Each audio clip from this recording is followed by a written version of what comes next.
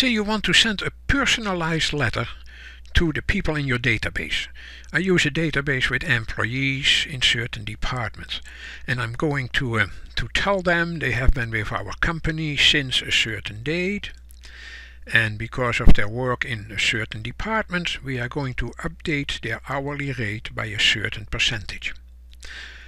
So we have for that purpose simple tables as I showed you, but it's wise to create a query based on that information. And I put in their last name, first name, date of hire, the old rate, the new rate is a calculated field, the department, etc. So how does that query look? The beginning is very simple, but for the old rate I created a field that is renamed old rate colon, and then I use the hourly rate field from my table, but I format it with a function. You can use format or format string sign. Why? Because Word will otherwise not show dollar signs in this proper way, and it will have more decimals than what you want to show. So I'm saying I want to format it this way based on the hourly rate field. Of course, for the next field I have to do something similar, but this time I call it new rate colon. Again I use the format function based on the hourly rate times 1.1, so a 10% increase based on that format. And the rest is all straightforward. So this is what the thing looks like. You close that query and then save it and open it again. We are going to call Word, for we want a mail merge, and Word is very helpful, very successful in creating a mail merge.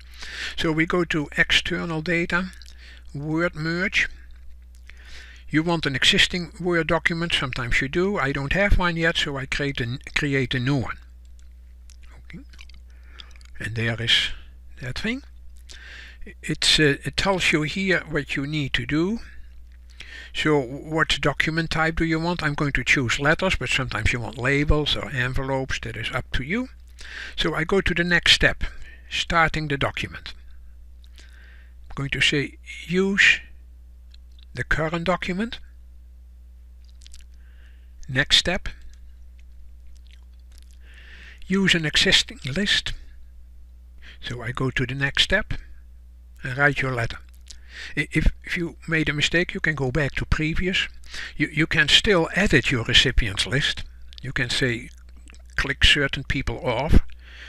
You can do that here. I would prefer doing that in the table itself and then add a field yes, no, true, false that you can set.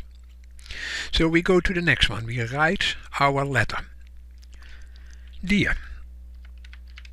And then you can insert the last name, first name. Sometimes you can just use the greeting line one. And it has here the first one, the second one, the third one. If you don't believe it, you can check here that they all work fine. You can also select how you want to greet them. Okay. And there we go. Comma, enter. And then the rest you type. You have been with our company since,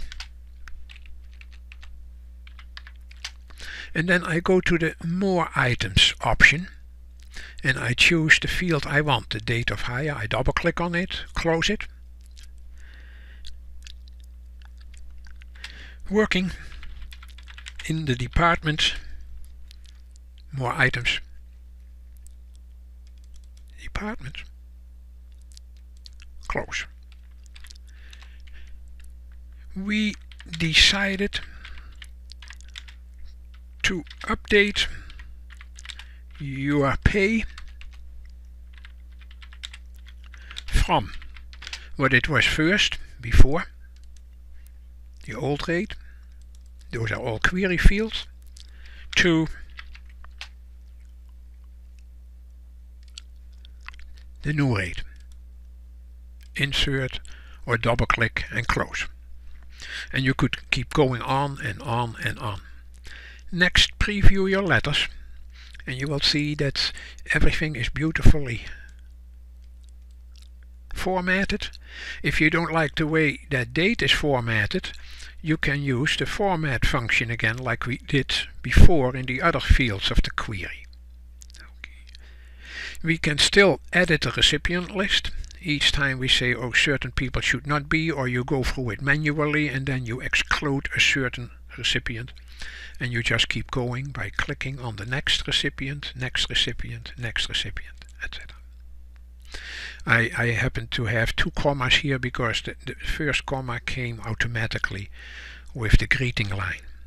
And then finally you complete the merge, and then it will do all the work. I'm just going to close Word, don't save that document.